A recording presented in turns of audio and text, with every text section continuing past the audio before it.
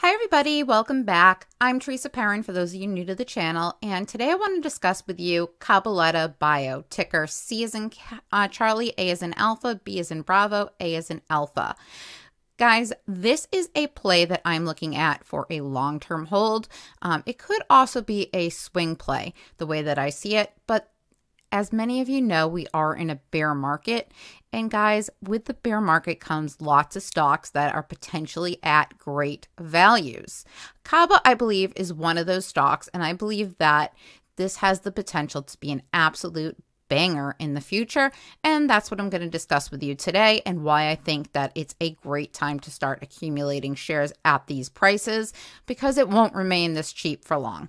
All right, guys, let's get started, and please remember, nothing I say is financial advice. Always do your own DD, and again, this is not a play that you are going to make a ton of money on, in one day. This is a play that I am looking at as an addition to your portfolio to build wealth.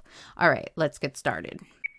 So CABA, otherwise known as CABA Bio, is a clinical stage biotech company. It's focused on discovering and development of engineered T-cell therapies for B-cell mediated autoimmune diseases. The T cells are designed to selectively bind and eliminate B cells that produce disease-causing autoantibodies or pathogenic B cells, while sparing normal B cells. The company has several candidates that include DSG3-CAART, which is evaluated for the treatment of mucosal pemphigus, excuse me if I'm saying that wrong, vulgaris, or MPV, a subtype of pemphigus vulgaris, PV, that affects epithelium of the mucous membranes. They have DSG3-1-CAART, which is designed for mucocutaneous pemphigus vulgaris, MCPV.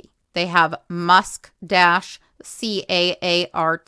which is designed for the treatment of muscle-specific kinase, or MuSK, and myasthenia gravis. Guys, myasthenia gravis is a very serious disease that I have personally dealt with firsthand as a registered nurse, and something to help cure this would be phenomenal. PLA2R-CAART is developed to treat phospholipase A2 receptors, PLA2R associated membranous nephropathy, and they also have FVIII-CAART, which is being designed to treat a subset of patients with hemophilia A.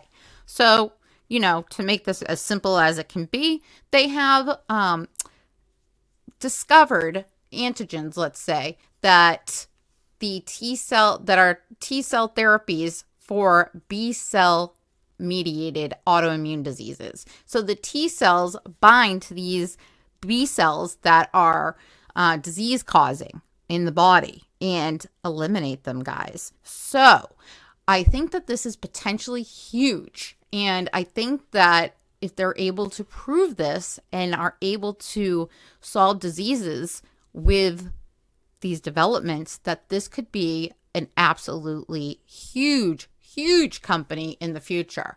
Now, I'm not the only one that feels this, because IASO Biotherapeutics and CABA Bio Inc. license packed for CD19 binder.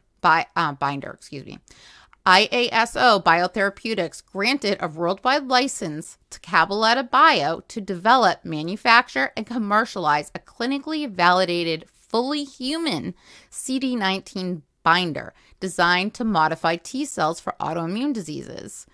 IASO Bio is entitled to receive approximately $162 million in aggregate payments, including an upfront payment, potential milestone payments, and royalties. IASO Bio has the right of the first negotiation to develop and commercialize CABA's products using the license sequence in the Greater China region. CABA Bio announced that CABA 201, a newly designed fully human CD19 chimeric antigen receptor, CAR, containing a 4-1BB co-stimulatory domain.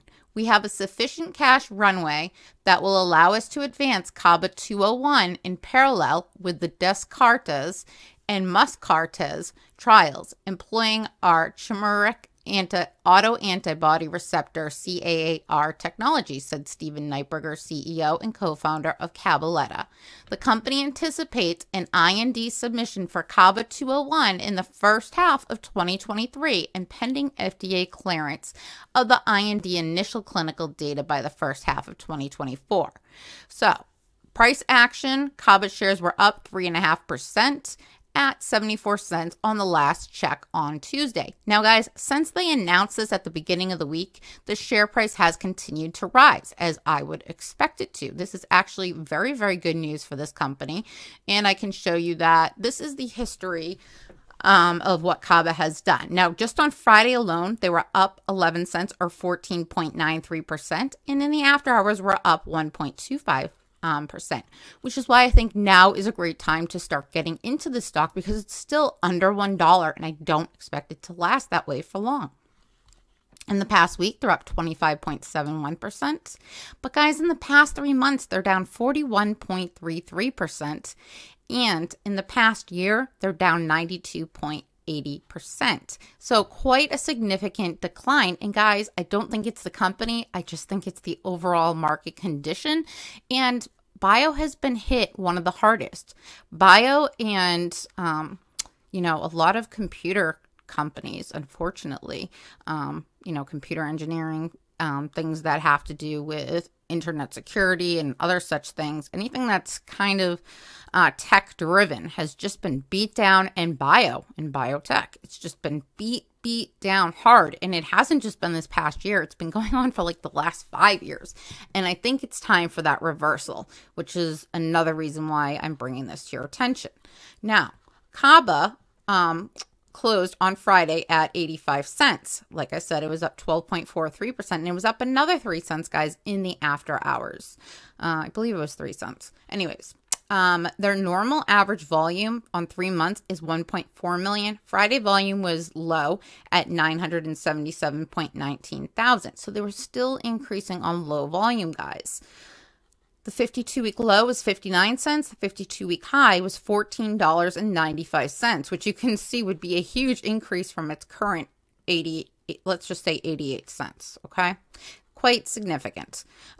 Their turnover is not high. It's only 3.37%. So people aren't, selling this stock, guys. They buy it and they hold it.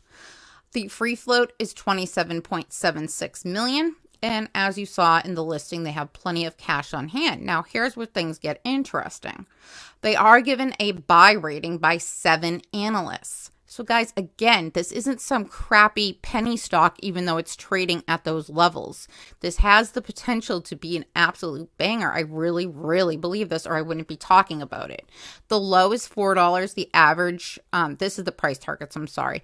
The low price target is $4, which is still over 4 times what we're currently trading at, over 5 times really, or close to 5 times, right? And an average of $9.67, which would be 10 times what we're currently trading at, and a high of $15, which would be over 15 times what we're currently trading at, guys. So there's a significant risk to reward ratio here, which is why I think this is a great stock to keep an eye on and to start adding into your portfolio. I purchased a starter position on Friday. Please know that, based on market conditions, this could always fall a little bit more before it continues to rise. I don't know for certain, but it certainly looks from technically like it's found its bottom and that it's starting to move to the upside now, and hopefully that trend will continue, which is another reason I'm bringing it to your attention. Even if you don't want to hold it to your portfolio long term, it may be a good short-term swing play. So CABA's short interest, guys, we're going to talk about in a second, but I just wanted to bring to your attention that yes, this 88 cents is where we ended in the after hours. Now, hopefully it'll come back down, hit that 85 so we don't create any gaps. The short interest is huge, which is why I think this could also be a potential short squeeze candidate. Look at this, 21.7% short interest and 8.19 days to cover. So, there is a huge opportunity in CABA to have a massive move up should people start taking note of this stock. Currently, there's still 150,000 shares available to short. And the cost to borrow is very cheap, 3.24%, which is why I said shorts can still fight this because they have ammo. But guys, if massive amounts of retail or, corporations, big money starts stepping in, then this could be a potential squeeze candidate very, very quickly. Now, the short volume ratio had on Thursday reached a low of 28.30%. That was its 2-week low. And on Friday was, at its kind of, I would say, average, if you set these out, would be in the 40s to 50% range, right? Of 51.45%. And the high, guys, is 59.74. So you can see there's a lot of shorting going on in this stock. Currently, I can't wait to see what we have next week. There's not a whole lot of failure to delivers on the books. Check this out. The most we get comes due midweek. Actually, I think off the top of my head that this is Tuesday, but I had to go and do a T-35 to double check that because the number's not significant, guys. They have plenty to cover it at 12,234. Why I'm highlighting this is solely because I want to see when these new numbers come out this week if they're continued to failure to deliver a lot more shares or whether they were able to keep this on the low end. So anyways, guys, that's CABA for you. And I highly recommend you do some DD. Hopefully this helped you get started and keep it on your radar because it has been going up since last week. And in a bloody market where you can find green, it's important to pay attention to. Thanks so much for watching and enjoy the rest of your Sunday.